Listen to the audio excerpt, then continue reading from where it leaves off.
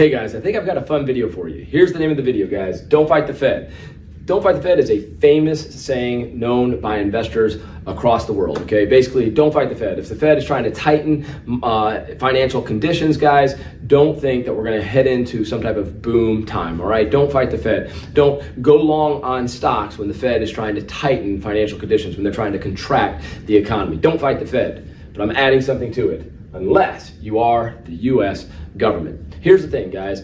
We have a business cycle. What that means is that we grow in booms and bust, okay? And we have two public sector actors, the Fed and the US government, that control two different types of policies. The Fed controls monetary policy and the US government controls fiscal policy. And those public sector actors, okay, the Fed and the US government controlling, again, monetary policy and fiscal policy, generally use those policies, or at least are supposed to use those policies, to stabilize that business cycle. Remember that boom, bust, boom, bust? Generally speaking, guys, we go into booms, we expect them to do contractionary policies, okay, and curb that boom. And if we go into a bust, we expect them to do expansionary policies. We call these counter-cyclical policies, okay? Going into that bust, do counter-cyclical, counter that cycle, that downward cycle, by doing expansionary policies, okay? But here is the deal.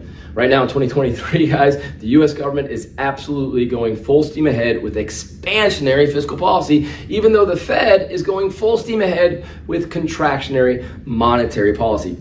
That's right. These two public sector actors are absolutely fighting each other. And it's kind of important to understand that, because a lot of people are out there talking about how, hey, the Fed, what's going on? They're raising interest rates and raising interest rates and raising interest rates, and we're not seeing that curbing of the economy, that contraction of the economy. Why not? And the answer is because, again, the government controlling fiscal policy is doing tons of stimulus at the same time. Now, before we go into the weeds, and we're gonna get a little bit into the weeds, let's just talk about fiscal policy, okay? Now this this visual might be a little bit confusing, but guys, stick with me, okay? It's actually very simple, the concept I'm trying to say. Here's the deal. When we talk about the government, we talk about controlling fiscal policy. What we're talking about is the government's budget. That means they're controlling the government's budget. What does that mean? They're controlling the inflows of money, which is tax revenues, and the outflows, basically expenditures, government expenditures. Generally, in an economics class, we call that government purchases, which is all the things government does and all the things government purchases, and plus these things called government transfers, when the government just transfers money to people. So that's this side, the outflows, okay, government expenditures. Here is the deal, guys. To the degree to which their expenditures are greater than their tax revenues, they are running deficits, and we say that is how much stimulus they're doing, how much expansionary fiscal policy they're doing. The size of the deficit reflects how much stimulus they're doing. In fact, there's a term for financing expenditures, this right here, this little portion right here, financing expenditures with borrowed money, okay? So if you didn't get that, guys, I'm saying, and this is supposed to kind of look like what's going on in 2023, that our tax revenues are about that much right now, okay? From there to there are our tax revenues, but our total expenditures by our government is that much. That's right. From there to there is our expenditures. What does that mean? That means this much of our expenditures are financed by tax revenues. That is not expansionary. That is not what we would call stimulus. But this amount of our government spending right there is financed by borrowing. That is our amount of what we call deficit spending, spending of our government financed by deficits. And the size of your deficit spending, the amount of your deficit spending, the amount of your spending financed by borrowing is the amount of stimulus you are doing. I love to tell students that, guys, if you're thinking about expansionary fiscal policy, what we are talking about is the amount of deficit spending the government's doing. If the amount of deficit spending the government's doing increases, they're doing more stimulus. And how could that happen?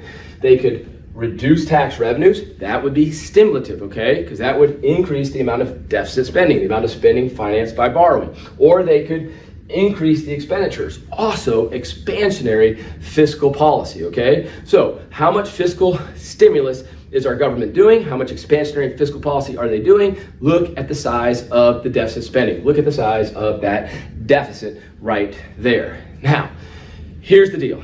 The Fed They control monetary policy, which means they influence interest rates in the economy.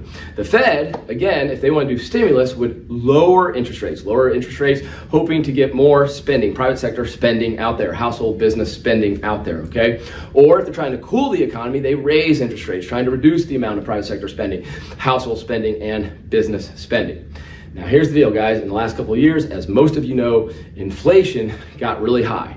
And the Fed said, hey, that's our number one job, really. They have two, okay? They have a dual mandate. They want to keep full employment and price level stability. But really, kind of the Fed number one job, really, in their heart of hearts, is they need to make sure we don't have inflation. So when that inflation ticked up, the Fed said, I'm going after it. I'm going to bring that inflation rate down. But here is the interesting thing. The U.S. government decided to do even more stimulus. That's right. We have a ton of stimulus going on at the same time. Now, I'm going to bring up some data in this video, guys. Pay attention to it. I think it's quite interesting if you look at it, okay? Here is the deal, okay? I'm going to take you back in time. Excuse me. Take you back to 2000 and 2001. Look at that unemployment rate, guys, very low. You might think the natural rate, our full employment rate of unemployment is around 5%, somewhere in that neighborhood of 5%. Hey, we're doing great, 4%, 4.7%, and look at that. Those are positive numbers. That's right, that says deficit percentage, but they're positive numbers. What I'm meaning by that, okay, is that we're running surpluses. Is that right? 2000 and 2001, we ran surpluses. That is not stimulative. So, unemployment rate, really low, okay? Very little slack in our economy, okay? And what I mean by that is we don't have a lot of idle resources because we're at full employment or better. And guess what? The government's doing what we expect them to do. They're not running deficits at all. There's no stimulus going on. Now, 2002, 2003, basically at the end of 2001, we kind of fell into a recession, okay? And you can see that unemployment rate ticking up. Okay, we got some idle resources. We should probably see some fiscal stimulus, and we do. It goes up to 1.4 and then goes to 3.3%. Totally normal, nothing big on 2002, 2003, all right? But then, guess what? We start recovering from that recession. It wasn't a big recession. Unemployment starts dropping, and look at that. There's those deficits starting to drop down. Yeah, 3.4, but then back to 2.4. And then you get into that 2006, 2007 era. Okay, economy's great, back under the full employment rate of unemployment, guys, and take a look at those deficits, nice and low, right? Less than 2% of our economy, okay? 2008 comes, okay, and what happened? The economy got worse. We all know that. The beginning of the Great Recession, you see that unemployment rate tick up, and there you go, the deficits tick up. And by 2009, guys, we're in the heart of that Great Recession. Unemployment high, a lot of idle resources. We expect to see a lot of stimulus, and that's what we did. We did a lot of stimulus. Look at that, 9.8%, a lot of stimulus. Unemployment rate stayed elevated for a long time. We continue to do stimulus. Guys, this is what we expect to happen. High unemployment rates, idle resources. Government's going to do a lot of stimulus, trying to get those people back hired again, okay? Try to get that economy, more spending equals more production equals more hiring. I love to say that. More spending equals more production equals more hiring, right? So you're seeing that, nothing abnormal. By 2014, guys, those unemployment rates, not quite down the natural rate, but back down to 6.2%, and the deficit back to 2.8%. Very reasonable. Unemployment rate keeps dropping, deficits stay fairly low. But then in 2016, interesting, right? That unemployment rate continues to tick down, but the deficit goes to 3.1. And then 2017, guys, the unemployment rate continues to kick down. That means the deficit should be shrinking. We should be not doing so much expansion. It's up to 3.4%. 2018, the unemployment rate gets down to 3.9. That's fantastic. And yet, there it is. That deficit expands up to 3.8. Our government is doing stimulus, guys. 2019, the unemployment rate down to 3.7. This is fantastic economic times. But look at that deficit. This doesn't make sense, guys. The deficit is increasing. The amount of stimulus is increasing out there. Now, we get to 2020, 2021. We're going to forgive everything there, right? That's COVID. Should we do stimulus? Yes. Did we do stimulus? Yes. We did tons of stimulus. You can see it, guys. 14%, 11% of our GDP is how much deficit spending that we are doing, okay? Tons of stimulus, totally forgiven. That's what we should do. But then 2022. Guys, everything kind of comes back to normal. In fact, better than normal. Unemployment rates get to record low, 3.6. Guys, you get to 3.6, if you look at those deficit numbers I said before, deficits should be quite low at this point. No, our government decides to do expansionary fiscal policy, a lot of expansionary fiscal policy. We go to 5.3% deficit spending in regards to our GDP, the size of our economy.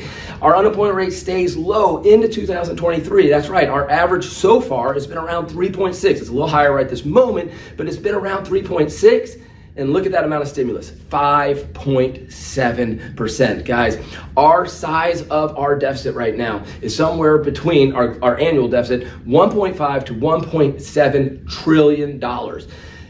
Guys, things have changed since 2016, guys. And hey, guess what? We've had Democrats and Republicans. It's on both of them, guys. Things have changed since 2016 for all of our administrations. There's really three. There's Obama, there's Trump, and there's Biden. For all three of them, things changed, guys. They just started to go with deficit spending regardless of what the economy is doing. So what's happening in 2023, guys? Well, for the last 2 years, we've had inflation. And so what has the Fed done? They have raised those interest rates to try to bring inflation down. They're trying to reduce spending out there.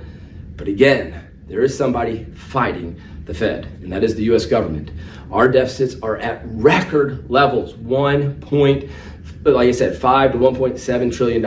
Now, not as a percent of our GDP, but still very high, very stimulative as a percent of our GDP, okay? We are doing tremendous amounts of fiscal stimulus. So if you're wondering, hey, why is that unemployment rate not ticking down the way or ticking up, I say? Why is that the economy contraction, cooling down, the unemployment rate kind of ticking back up? Why aren't we seeing those things? Why are we seeing the economy remaining strong, even with the Fed rate increases? It's because we do not live, sorry, that's my bell right there. And that was the punchline. Here it comes, guys. Because we do not live in a ceteris paribus environment. Guys, a ceteris paribus environment is we change one thing and everything else we hold constant. We have a situation that not everything's held constant. Yes, the Fed is doing contractionary monetary policy, but the U.S. government is doing expansionary fiscal policy at the same exact time. And they're doing a lot of expansionary fiscal policy. And that's why we have such a weird little world out there where the Fed has done an incredible amount of rate increases and the unemployment rate has remained low. And if you're wondering why, we've done a lot of fiscal stimulus. Hope that made sense to you. We'll see you in the next video.